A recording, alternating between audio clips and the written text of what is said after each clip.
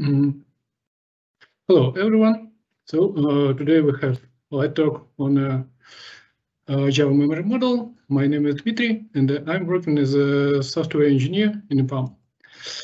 And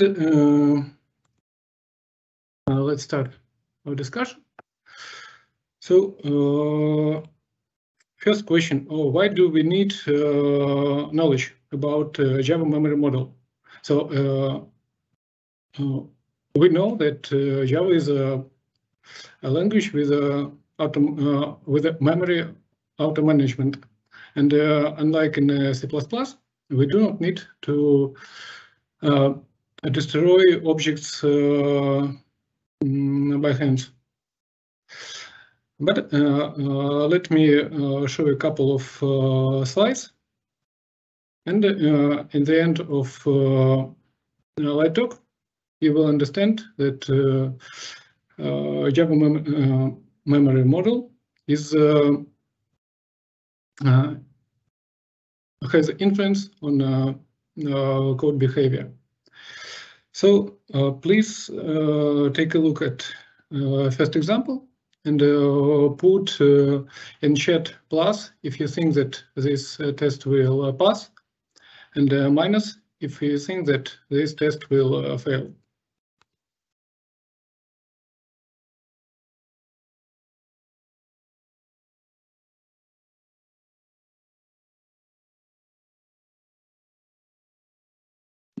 Sorry, chat is not available for. It is available, but we have a delay. Yeah.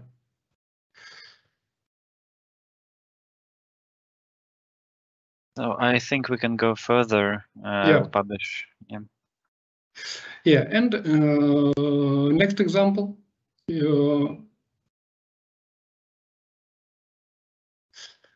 We also have some code that we made some modifications in data, and after that we check if these modifications were applied.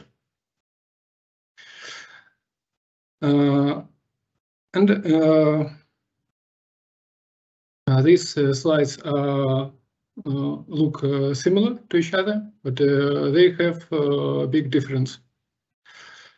And let me jump in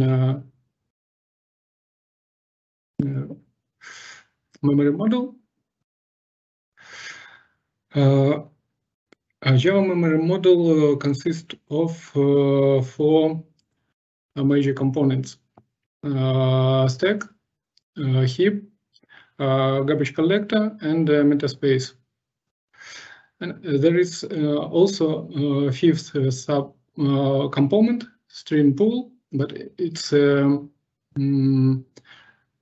part of heap.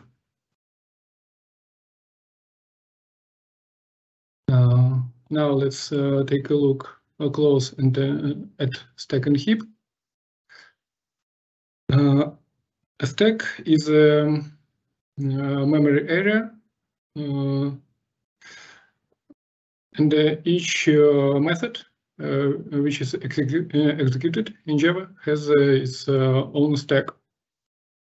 Heap is a main object storage, and all objects except class metadata are created and stored in heap.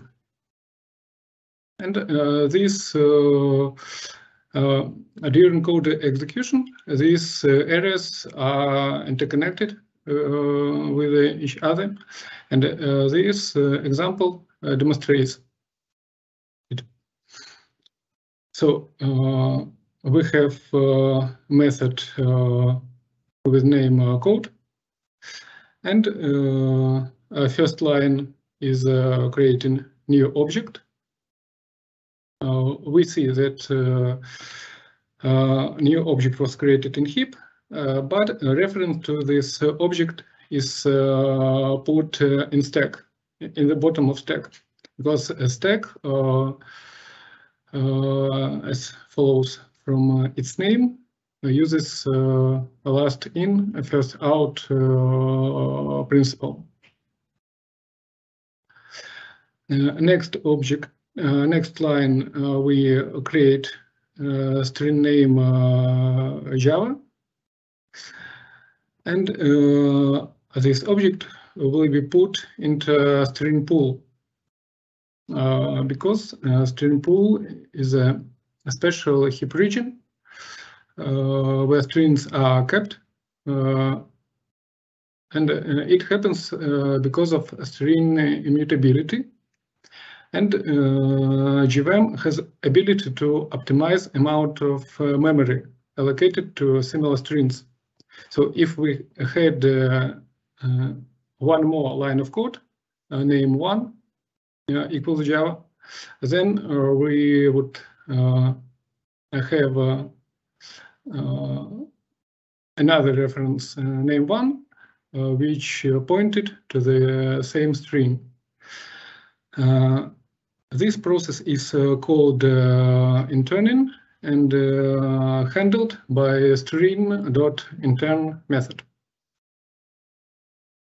And the last line of code on this slide, we have integer equals 50, and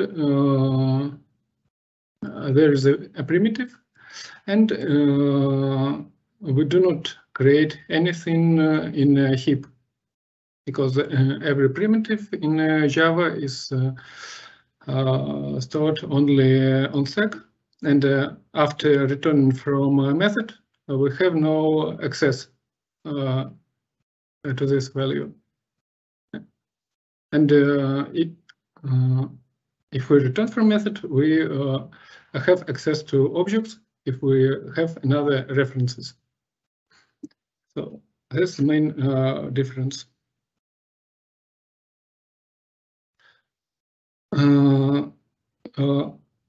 Here we can see that heap is not one large piece of memory. It is separated into some areas. And the reason of this separation is if we have a large application with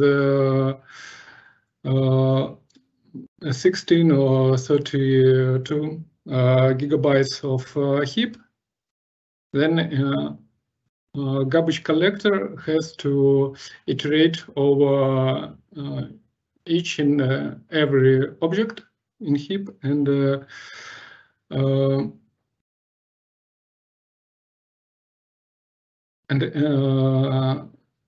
find objects which are not used.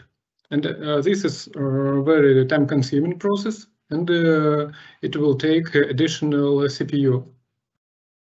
That's why JVM engineers use a conception of weak generational hypothesis, which states that most objects survive for only a short period of time. For example, you have a Spring Boot application, you make some request, you receive data, and after that, all objects related to that request are not used anymore and can be cleaned. And in old generation, some core components are kept, like Spring concept, Spring context, a pool of database connections, and etc. So, and the last part of memory, which we'll take a look at, is metaspace. As you can see, metaspace is not part of heap, but prior to Java 8, there was additional generation where class metadata was kept. We know that Java, everything in Java is object, even classes which are used for creating objects as templates. So a permanent generation was a special place for storing this metadata. But because heap is limited in size with settings, this could lead to out-of-memory error. And a solution was to separate permanent generation into metaspace and move it out of heap. And in this case, metaspace is grows automatically by default and limited only with the operation system. We have less risk of out of memory, but still, if we need, we can limit metaspace also with some settings.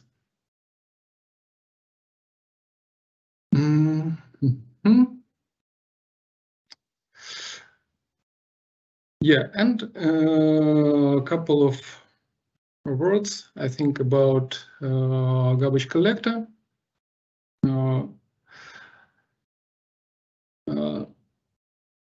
Garbage collector is a special component for cleaning objects, and it works in usual in last versions of Java. It works in parallel with the application.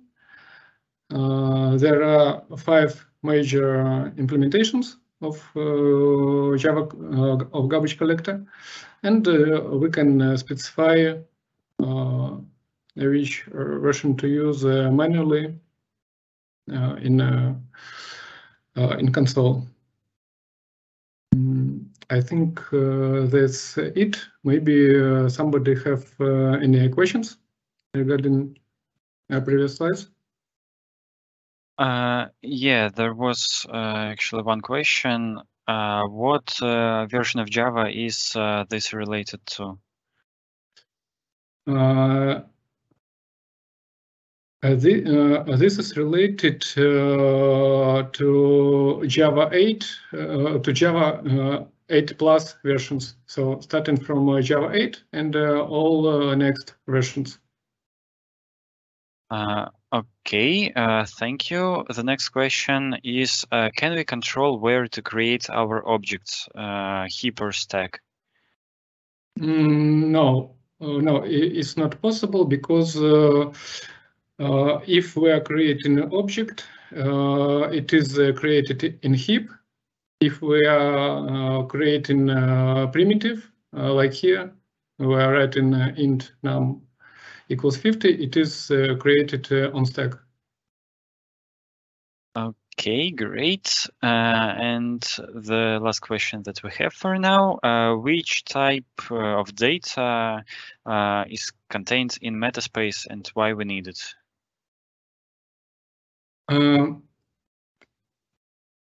We first metaspace. Okay, let me think a bit.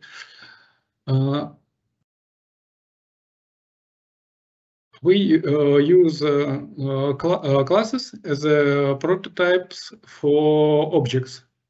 So when we write public class and etc., we're creating a template for objects which will be created from this class.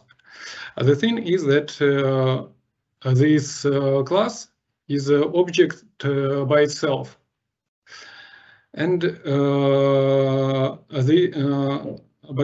this object is not kept in a heap. It is kept in metaspace in Java 8, and prior to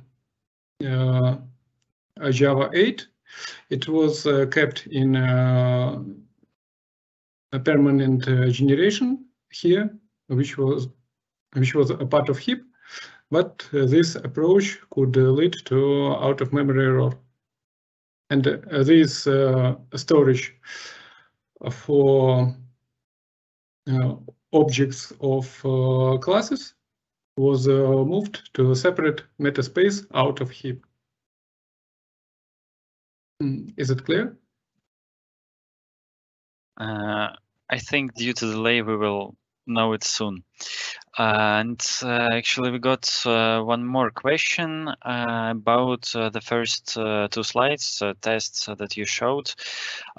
Could you please explain which of them will fail and which will work and why? That was the initial question to make this talk a bit interactive, and Vladislav will explain it a bit later. If no questions, I can pass the word to him. Okay, I don't see any more questions for now. I think we will be able to answer all your new questions a bit later. Yeah, let's switch to Vladislav. Okay, I'm stopping sharing. Vladislav, your turn.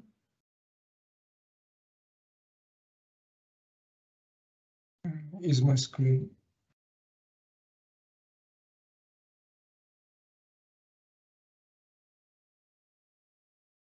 So can you see my screen? Yeah, I can. So yeah, hello everyone. So my name is Vladislav. I also am EPAM engineer, and I'm gonna explain some of the examples, some of the tests that were shown earlier. So we're gonna begin with some theory. First, we're gonna talk about some primitives. Just for you to remember, primitives in Java are such types as, for example, integer, string, boolean, etc. So those that are beginning with a lowercase letter. So if we're talking about that, they're not they're kept in heap, and their values are not like referenced. They are getting copied. So for example, if we pass them into the method, their value getting copied in another variable. So, and after the method, those variables are considered as local, and they're just getting swiped up, cleaned up. So here's what I'm talking about.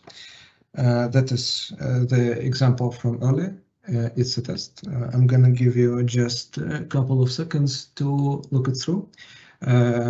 Think about yourself, think for yourself whether it's gonna fail or pass this test, and I'm gonna explain, I'm gonna go through it with you. So in the very beginning, we just create two different variables, both of them of primitive type, though both of them are integer, so x equals 1 and y equals 2, as we can see in the first table on the right.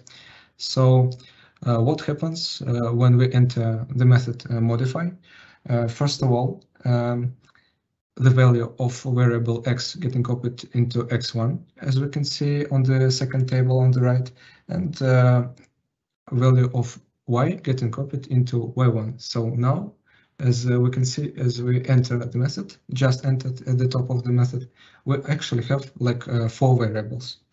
So next, when we're entering the body of the method, what we have is we're changing the values of 2 variables that are created in the method. So we're changing just x1 and y1. So we're setting x1 to 5 and y1 to 10, as you can see in the third table. And also, as you can see, this method is void, so we're not returning any value. So method just ends, and x1 and y1 is like copied values. Those are considered as local variables. They are just getting cleaned up. So we're after the method, we're just returning to the first table. We just have x1 equals 1 and y equals 2, and those are unchanged.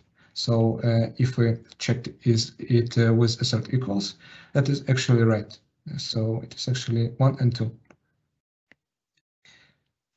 Then if we're talking about passing by reference, so if we're using non-primitive types, we're using object. So if we see an object, we can actually think of it as an actual object and some set of references to that object. So here's what I mean.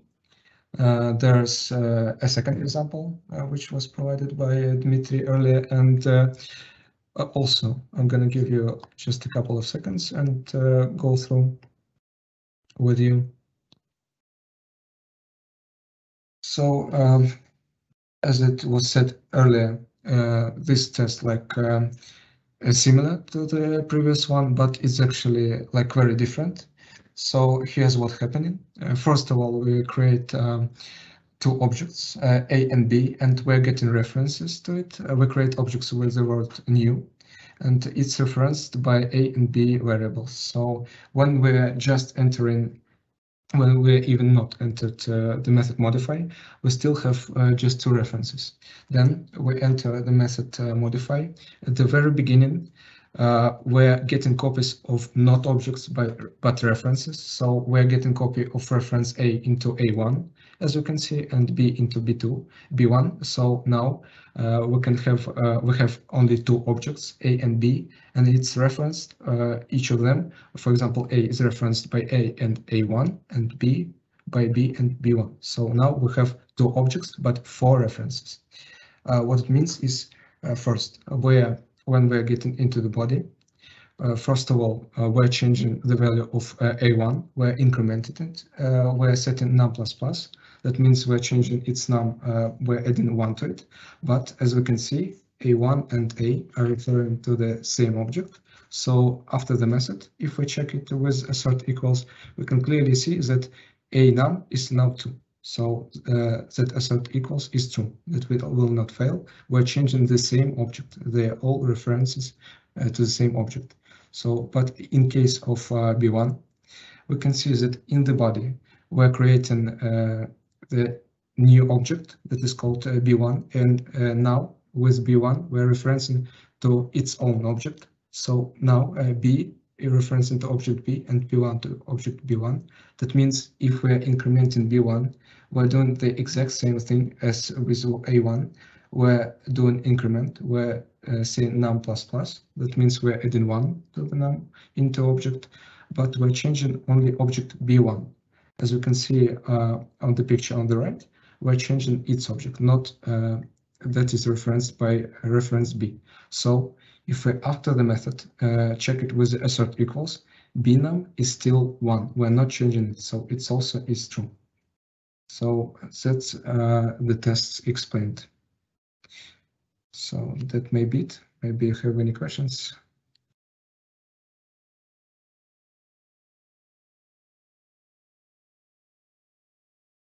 I see some question in the chat from Unanimous. Can we pass a primitive by value somehow, like in C# or C++? Actually, we are passing primitives by value. I think he meant, can we pass a primitive by reference? As far as I know, C# and C++ allow it. No, in Java it is not possible. Yeah, okay, thank you. One more question is about metaspace. What happens if we have so many classes that metaspace gets full?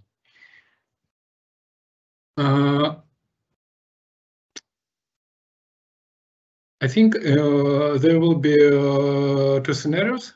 If we do not set any limits to metaspace, then metaspace will grow automatically until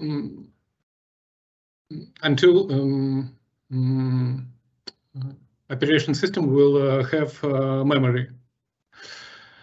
And if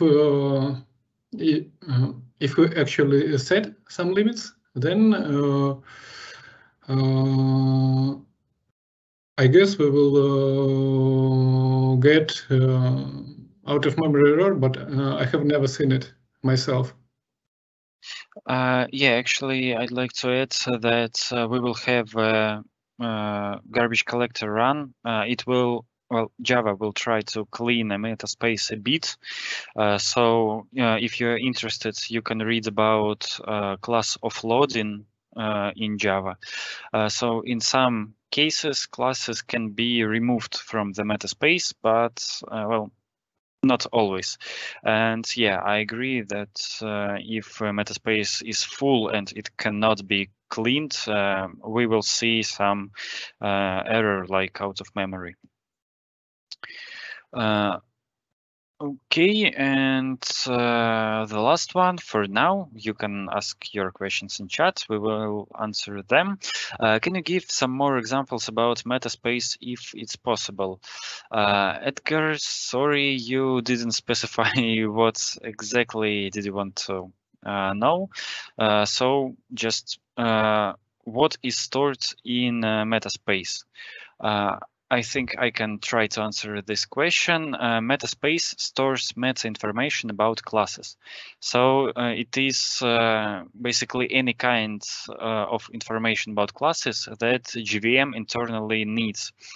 So when you run a Java program, it reads classes that are available to it and stores the information inside this metaspace. And later it doesn't reference files on the disk because it's, well, very slow. Instead, it reads information from the meta space.